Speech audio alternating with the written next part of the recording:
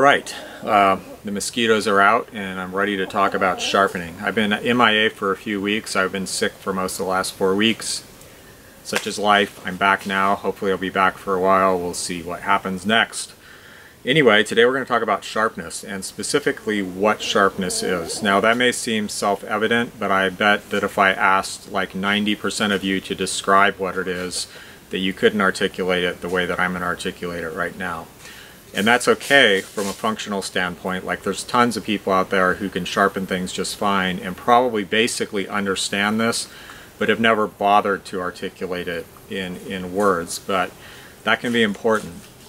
A lot of our thinking happens in language. Not all of it. Not all of it. And I'm not saying that kind of thinking is the most important kind of thinking, but it is important and it is useful, especially if you want to communicate it to other people.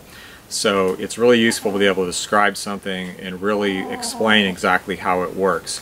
And even once I was preparing for a class basically on sharpening like a couple of years ago at this reskilling fair, and in preparing my notes I just thought of the idea. I was like, well, what do I ask the students? I'm like, what is sharpness?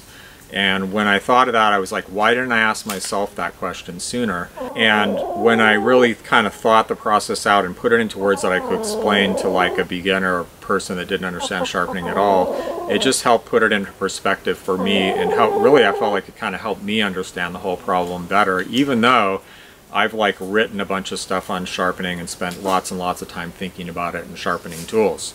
Now at that class, I asked the students like, what is sharpness? And this girl who's now a good friend of mine answered, it's two sides coming together. And I thought, what an interesting and intelligent way to think about it. Two sides, and you bring them together and they form an edge. This is the most fundamental concept about sharpness and sharpening that we need to understand to start our, that's the starting place. If you don't have that, then you don't have a sharp thing.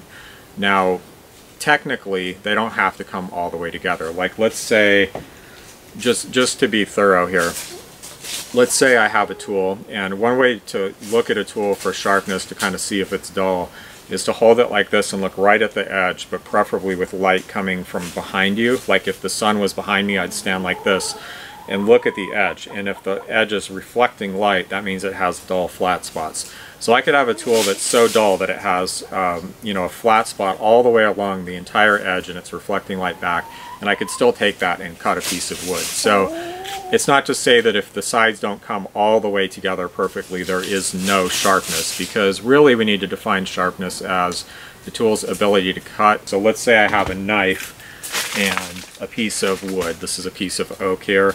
And I'm going to say, well, how sharp is this knife? Which is, it's kind of so-so.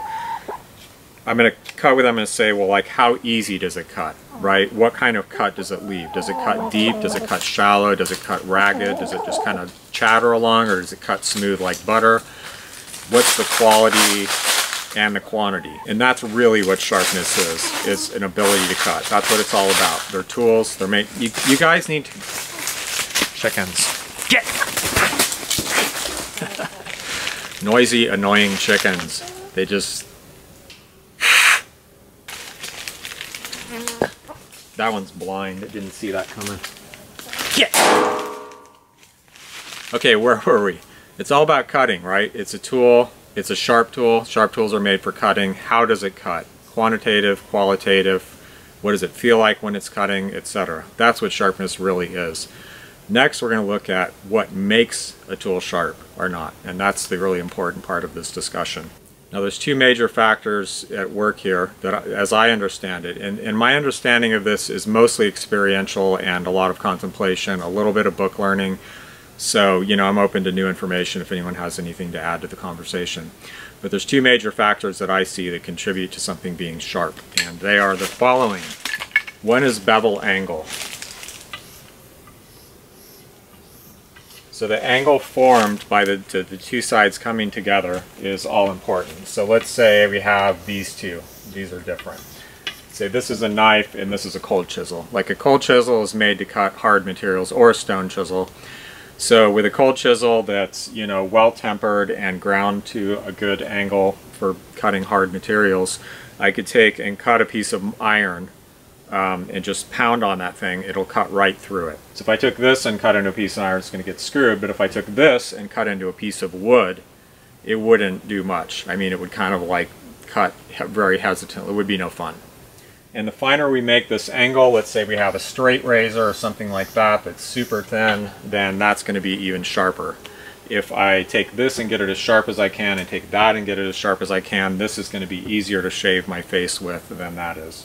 Not that I ever shave my face, but it would. Now this is the case even if we took these and applied the next factor, which is the fineness of the grind, or how much it's polished, like how much these bevels are polished. So if we polished them all exactly the same, for the same amount of time on the same grits, this is fundamentally a sharper tool than that is. This is a piece of obsidian, which is basically volcanic glass. And if I take this and I bust off a piece of it, this is sharper than a piece of steel can be gotten, or at least, I mean, this is kind of crude because I'm just knocking it off with a rock, but there's ways to tweak that process to make it even sharper, like if you use pressure instead of percussion.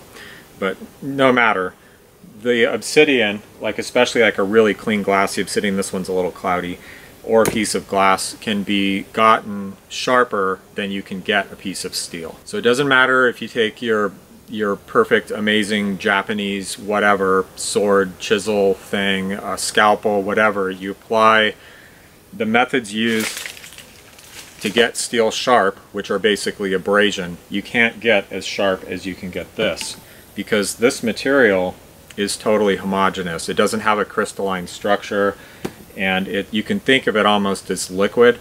And so when you put energy into it, the energy travels and it cleaves pieces off. And I've read before, I don't know, I can't say 100% that this is true, that they can split down to one molecule of thickness.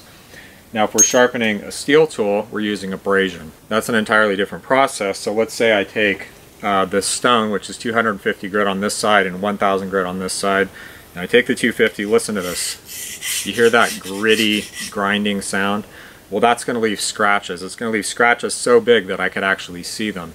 So what I'm going to do is I'm going to start on the 250 and I'm going to grind it until those two sides come together.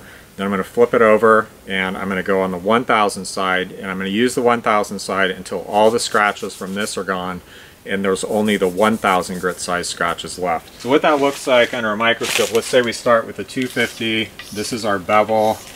This is the knife and this is the bevel here, and we have these big old scratches like this.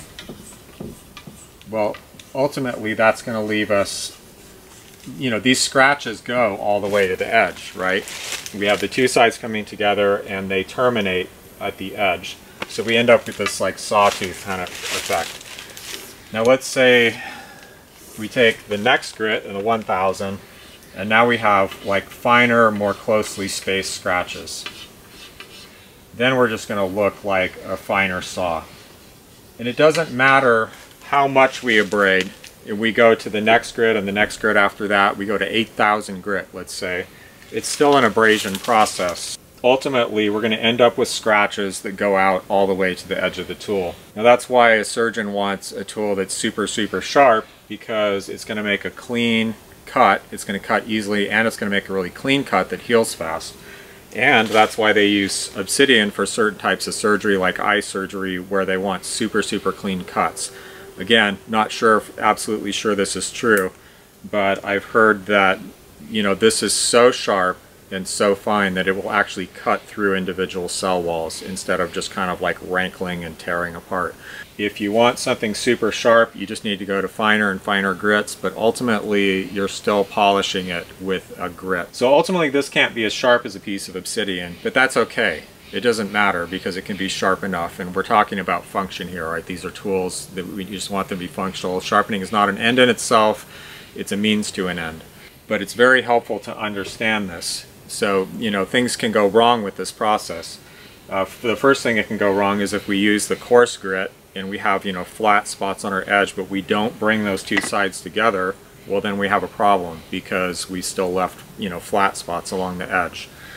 Once we bring the two sides together to form an edge, let's say we flip over and go to this 1000 finer grit off the 250. You start with the 250, we go to the 1000, but we don't grind long enough and we leave some of these scratches. And this is very, very common. And so every once in a while we got this thing going on, you know, even though most of the scratches are fine.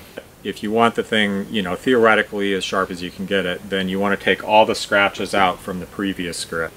Like, you're going to understand now that, you know, these steps are there for a reason and you need to perform them correctly. Like, let's say if you rock the knife back and forth, like while you're sharpening, instead of keeping it perfectly flat. Like, some tools actually have an edge. Some tools will have a rounded bevel like this. So it's, you know, it's convex this way. Well, you can't draw a line from here through the edge and say that this tool is this sharp, because it's not. It's only as sharp as it is on the edge here where it curves out. So actually this tool is this sharp. So most tools have flat bevels and you want to maintain those as flat while you're grinding. So keep that angle really, really flat and don't be like rocking it back and forth like this to make this kind of bevel, because it's only as sharp as the very edge. Or if you go through the process of sharpening, you know, you go through the motions. The motions don't matter if you don't do it right. So if you don't sharpen the two sides on the first grit, this first coarse grit, and grind it till those two edges meet, you can go polish it all you want, but you're still going to have like all these dull spots that you left in the first place. Okay, so that's it, and there'll be some more sharpening videos coming in the future, some hands-on stuff, some stuff about tools to use for sharpening, things like theory, but this is most of the theory that you need right here. Like, this is the most important stuff you need to know about sharpening. And sharpening is just the most fundamental of skills, right? You can have all the tools you want, but if you can't sharpen them, they're not that useful. But this is the most fundamental of skills. Like, you need to know how to sharpen tools if you want to be a self-reliant, independent person. Okay, I'll see you next time. Oh!